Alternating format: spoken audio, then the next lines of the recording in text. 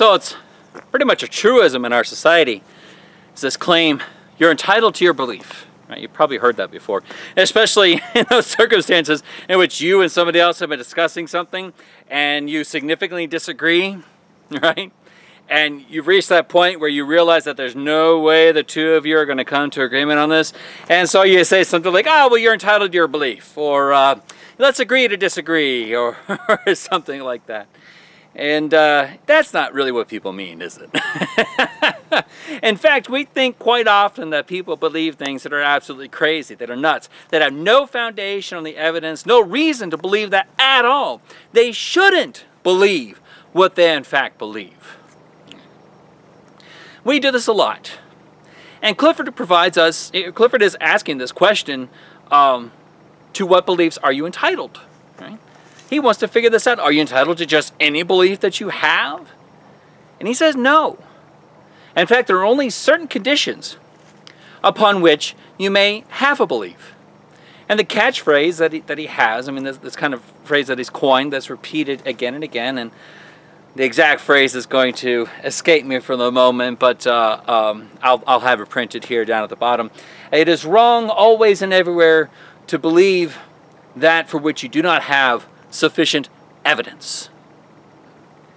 In other words, if you don't have enough evidence for the belief, you do not have the right to believe it. And on top of that, Clifford's going to say, that right is subject to public scrutiny.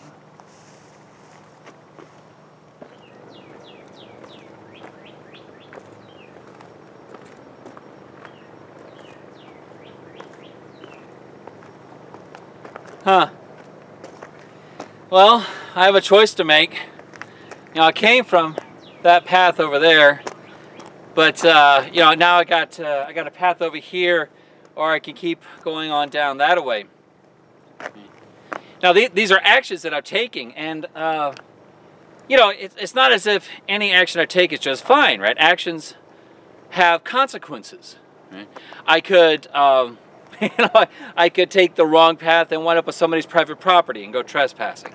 I could keep wandering in a circle down a path, never really reaching the exit. Then, you know, the park rangers have to come and rescue me, which incurs cost. Or maybe I'm too embarrassed to call the park rangers and I get lost out here, and I just kind of, decide, well, I'll just spend the night here, which is against the rules, and maybe I spend the night here and I die of exposure, right? Which is a bad thing.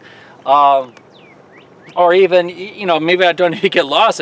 I take too long a way to go and I run out of water. I need to be rescued. There's lots of moral consequences, even for something as choosing which path I need to walk down. Now, the actions that I take are morally evaluable. That means that we can look at the consequences, the rights that I had, who I'm imposing on, what I'm capable of, this sort of thing, and we could judge whether I did the right thing. Okay.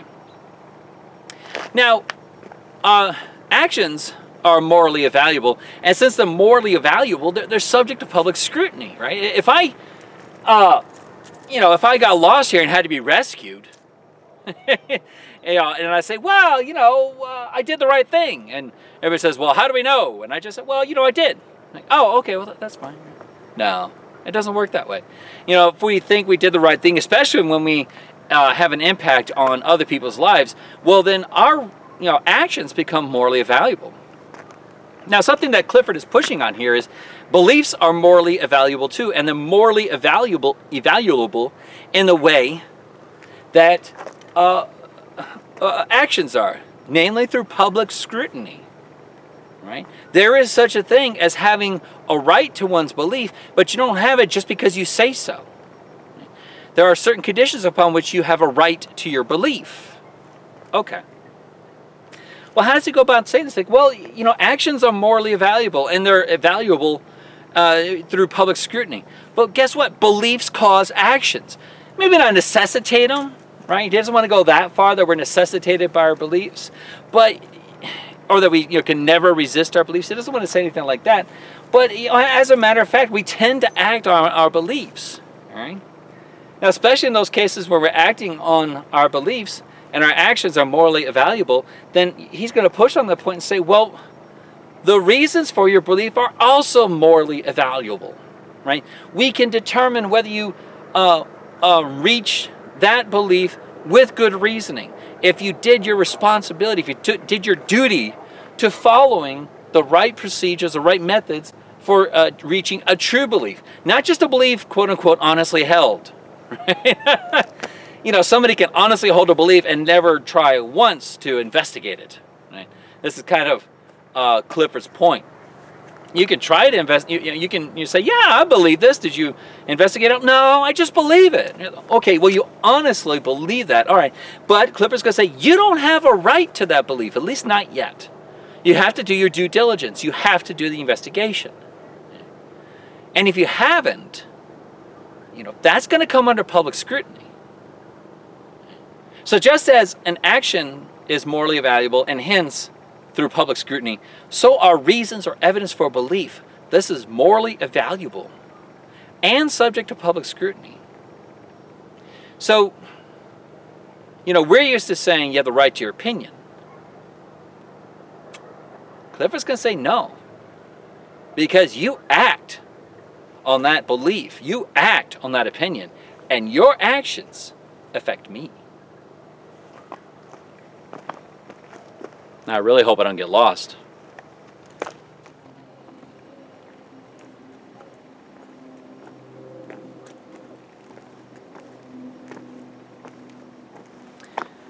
Now, Clifford starts this discussion when you're entitled to your belief, when you're entitled to believe somebody else.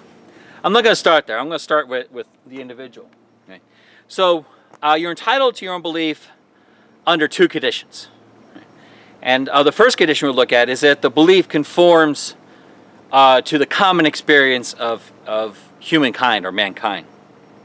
Now, he doesn't go into a rigorous definition of this, but he gives lots of examples. Now, I think what Clifford is getting at is this idea that as far as what the common experience of mankind is, and something he repeats again and again, the belief must, in principle, be able to be held by anybody else in similar circumstances. Right? So any one of us must be able to reach that belief in similar circumstances. And it doesn't mean that everybody necessarily has the same circumstances. He's not talking about that. But in principle, you would have the same belief in the same circumstances. So I'm looking around me and I see trees, right? And so I form the belief there are trees. And any other person, in principle, can be in this situation. Yeah, there are trees. And so I look at this tree here, or see if one is a viewfinder. Look at that tree in the background over there, way over there, and I say that's an oak. Right? And I'm entitled to that belief when anybody else in relatively similar circumstances, presumably with some of the same education that I have and be able to see the same way I have, would reach the same conclusion, say that's an oak tree over there. Okay. Now this is also a principle of what counts as a good scientific conclusion, right? Is in principle, the experiment must be able to be replicated by any other scientist or really any other person and get the same results. Right? This is what counts as a good scientific experiment. So it's considered to be good science that the experiment can be replicated by anybody else and get the same or similar enough results. If that can't happen, it's not considered to be good science. Okay, so that so this is really what I think this is what Clifford is getting to when he's talking about this common experience of humankind. If you have a belief about whether a certain landmass exists, anybody else has to be able to go out and find that landmass in the same location. If you reach a scientific inference using an experiment, anybody else has to be able to do that. If you reach a conclusion in mathematics, everybody else in principle should be able to reach that same conclusion in a mathematical inference or a logical inference. Anybody else must be able to reach that same conclusion in the logical inference. If you can't do that, if other people can't have the same belief, right, or they don't have the same belief in relevant similar circumstances, then you're not entitled to that belief. your beliefs, if you're entitled to it, if you have a right to it, your beliefs must, in principle, either be held or could be held by other people, all other people.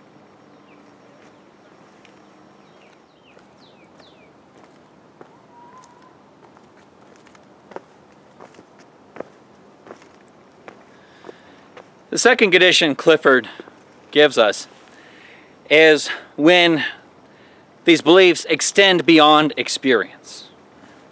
So I think what he's trying to get at here, he's trying to get at generalities. So it's one thing to have experiences and form beliefs in particular instances, right? So I believe it's raining, right? And anybody in my circumstance would also believe that it's raining, that sort of thing. Okay, but it's another thing to be able to predict when it's going to rain, or in all circumstances, all relevantly similar circumstances, would I be able to say that it's raining. So he's going to push on the uniformity of nature here. Okay, so the idea is that I'm entitled to a belief that goes beyond my experiences, and really beyond all of our experiences, only when that belief conforms to the principle of the uniformity of nature. So the idea is that if I'm going to make a claim about what's going to happen, if I'm going to make a claim about, well, it's happening in this situation, and so it's happening in another situation way over there, it conforms to the idea that whatever I'm making a claim about, some kind of knowledge or belief about what has not happened or was not currently experiencing, has to look like what I'm experiencing now. It must be like the experiences that I'm basing it upon now. I can't make a claim about something I haven't experienced, or say, oh, this is going to happen, but it's not like anything I've ever experienced before. Right? So I'm not going to make a claim about, well, today I make the prediction that the sun is going to be blue tomorrow. It's like, well, no, you can't do that, because the sun has never been blue in the past, and nothing about what you're experiencing right now tells us that it's going to be blue tomorrow. It doesn't look like, you know, the claim that the sun is blue doesn't look like what we're experiencing right now. All right. So that's the second condition, is that the belief must conform to the uniformity of nature. And these are the two main conditions. Just to sum up, these are the two main conditions upon which you are entitled to your belief. If it conforms to the common experience of humankind, and it conforms to the uniformity of nature.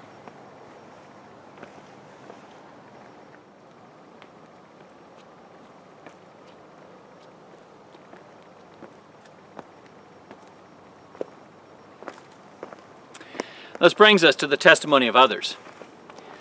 Now, we already saw the conditions upon which you're entitled to your own belief.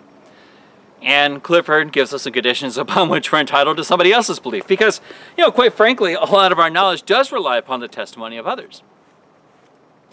We believe, your teachers, right?